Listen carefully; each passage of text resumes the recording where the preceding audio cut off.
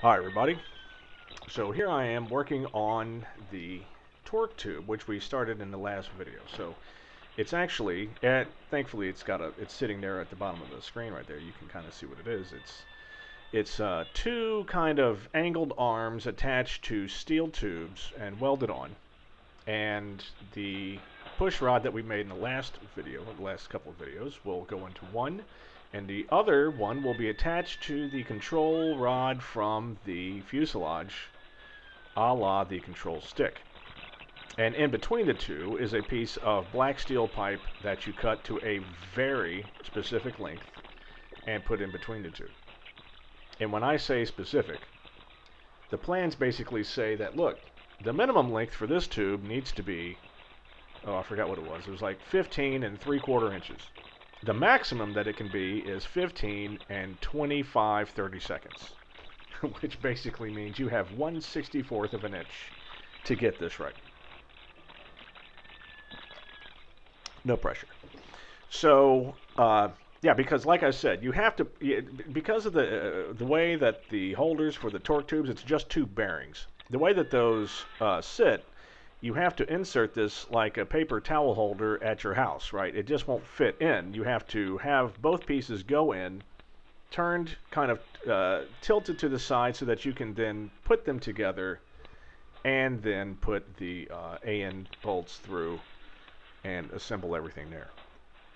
Not to mention, on top of that, there needs to be an angle between the two kind of arms on the torque tube of a very specific distance. So the way that Vance has you set it up is you put it on a flat surface and you put a piece of material, or you put an AN3 bolt through one end or one of the arms, and then you put a block underneath it that's exactly 1 1/64 tall, and as long as the other arm is flat on the table and that arm, the other arm is on that block, and the length is correct, then that's technically its final shape, and you can go ahead and start drilling the holes into the second arm piece. Because the first arm piece, it doesn't matter. You just make the first arm piece, you put the connecting steel rod in between the two, and you can drill it anywhere. But once you put that second arm piece on,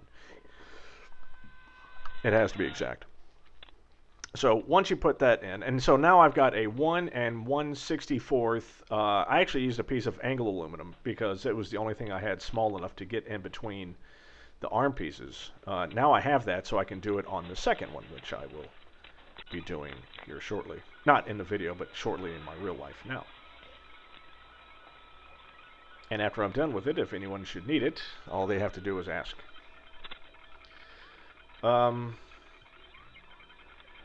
Okay, so good. So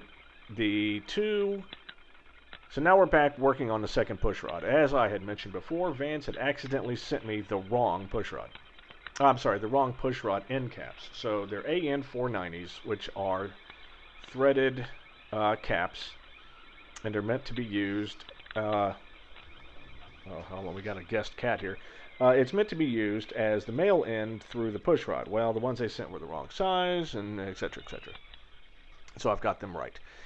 And what you'll wind up doing is drilling two holes through both the rod and through the end cap, so that instead of doing pop rivets, because you don't have enough room inside that push rod for pop rivets, you'll just put one solid rivet through the whole thing and then rivet it that way. So anyway, we'll probably be getting into that into the next video, so I will see you soon. Oh wait, yeah, see, there I am drilling the holes all the way through the tube and riveting them into place. Riveting, Clico, and so. Anyway, like I said, I'll see you soon.